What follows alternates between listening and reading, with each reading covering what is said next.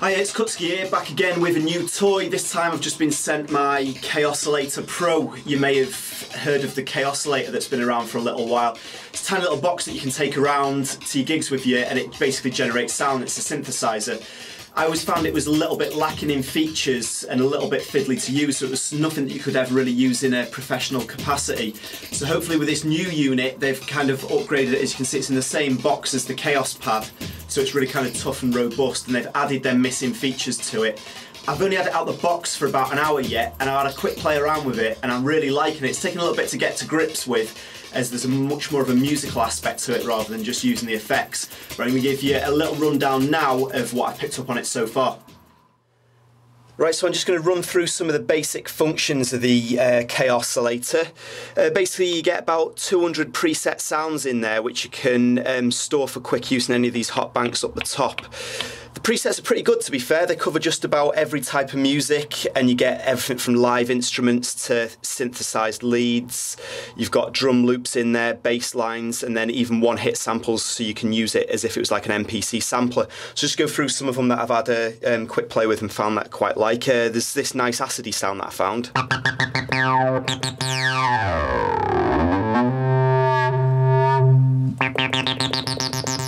Pretty cool.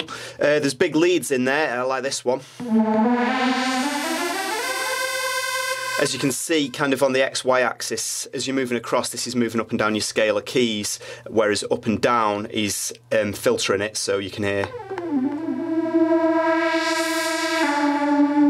And obviously the nature of this type of thing, it's quite hard to play the same sort of riff in over and over again, but it's got the option where you can apply a key and a scale to the pad, so even if you're not going to get the same notes all the time, you know it's going to be in the same key, which is quite a cool little feature for it, really.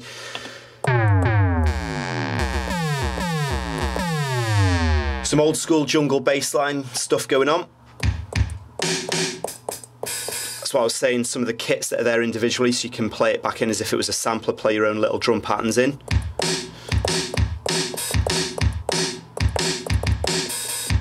Pretty cool there.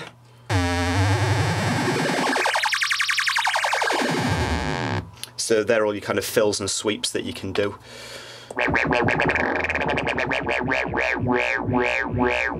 That's a demonstration of the vocoder on it, which you can actually use with a microphone as well, which is pretty cool.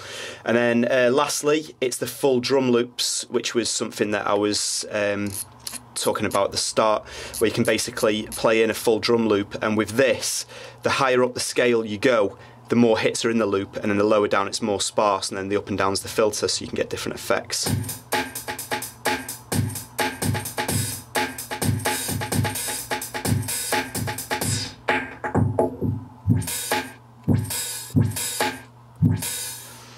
And the other thing that I've been having to play around with and getting some mixed results is the gate arpeggiator on it. So the concept of this is, instead of having to keep hitting the pad over and over again to get it, you can hold it and this will re-trigger the notes or gate it according to what the setting on the back of it is. I had some mixed results so far, so we'll give it a go now.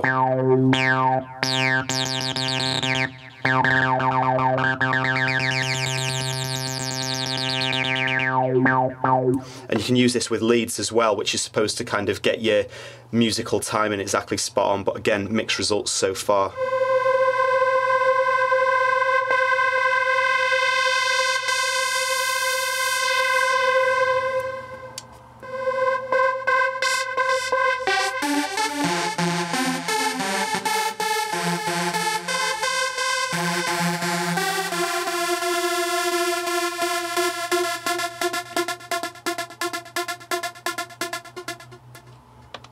So that's the basic functions.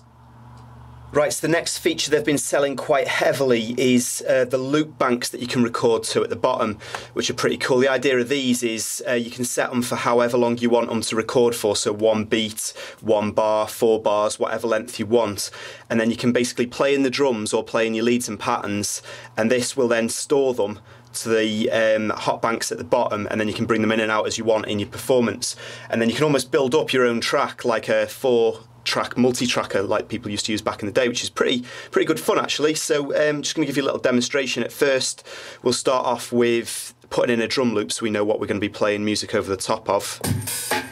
So that one will do. So you hit record, choose the channel you want, and then just literally play in the pattern that you're after. So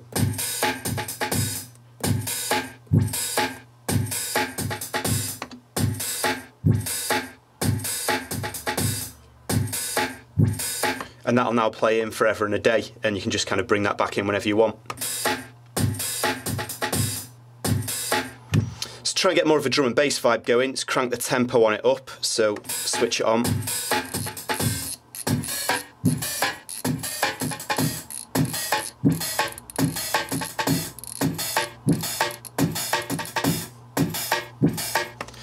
And then we'll have a look through and maybe to bring up the kick and snare of that a little bit, because obviously sounding pitched up, that loop doesn't quite have the same power, so we'll try that in over the top of it.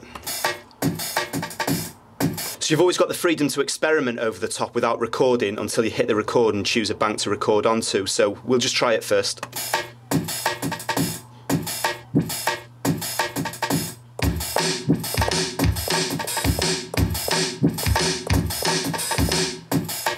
So I think that'll work, so then we'll do that onto bank C.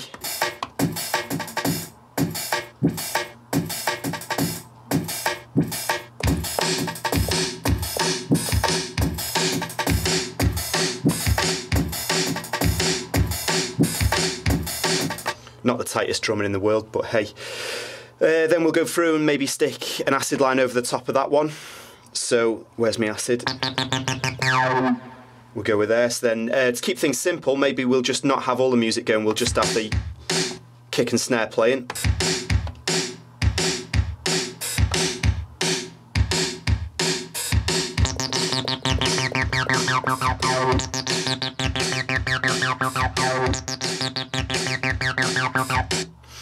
And then you can bring any of these in, as I was saying, back over the top.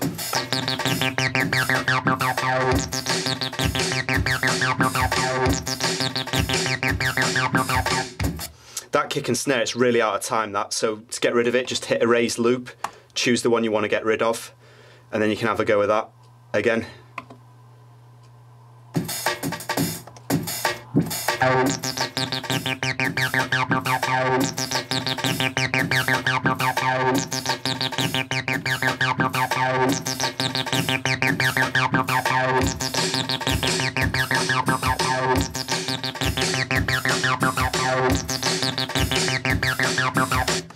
Not a lot better, but hey, get in there. And then let's try throwing in the jungle bass line over the top of it.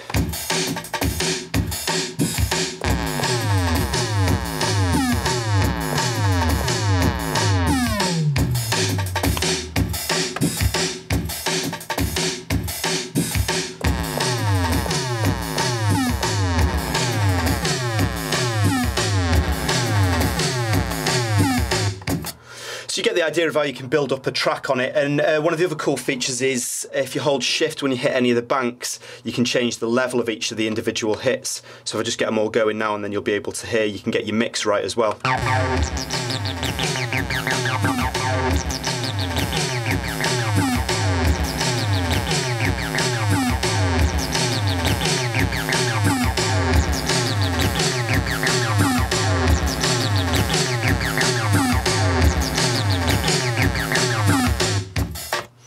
So yeah, that's using the loop banks. Final feature which is probably worth mentioning on it is you've got a line in on it, so you can use this as part of your DJ setup, and you just go in through the send and return, and then you can obviously take samples of what you're playing. So you could take a drum loop, as I did at the bottom, took a drum loop of what I was playing within the Kaossilator. You can take that loop and save them to any of these banks throughout your DJ set, and then do some live remix and production work, which is pretty cool. The other thing, if you're organised enough, it's got an SD card reader, so you can preload all your settings, and you can also preload your loops at the bottom. So I had to play around taking them in Ableton, and then so I knew what would work with what, threw them onto the card, and they load straight up. That seems to work fairly well. And you can also use it as a MIDI controller. It's going to be a bit expensive if you just want to use it for that. I'm sure there's cheaper options on the market, but it does the job well. Everything in here is completely MIDI assignable, and you can use it with whatever you want. So I'm not the most musical person, and I'm getting on with it quite well, to be honest. So I'm sure in the hands of somebody more capable on a tactile musician front, this one's going to be quite a successful product. So yeah, recommend checking it out.